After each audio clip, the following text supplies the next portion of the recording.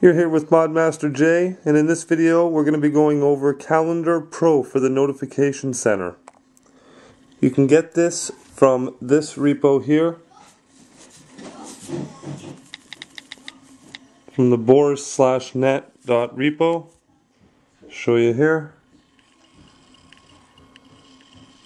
You're going to want to make sure you have that in your sources.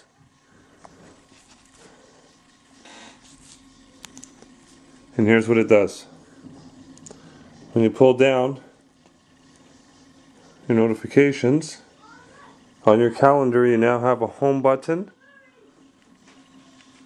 and a little calendar button. What the home button does is if you're browsing through your calendar, through the dates, and you hit home, it brings you back to the current month and day.